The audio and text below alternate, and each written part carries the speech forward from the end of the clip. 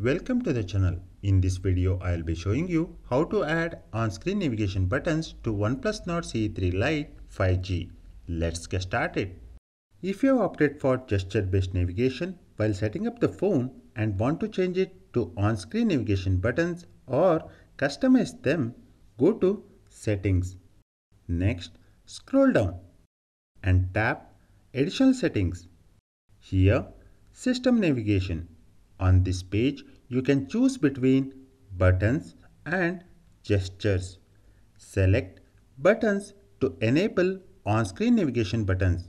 This will bring the traditional back, home and recent apps buttons to the screen.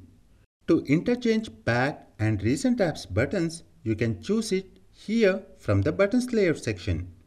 Choose the format as per your convenience. You can disable Wake Google Assistant with the home button here.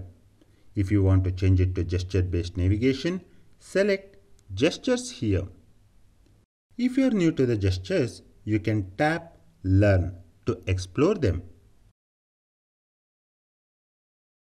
That's it for this quick tutorial on customizing the navigation in OnePlus Nord CE3 Lite 5G.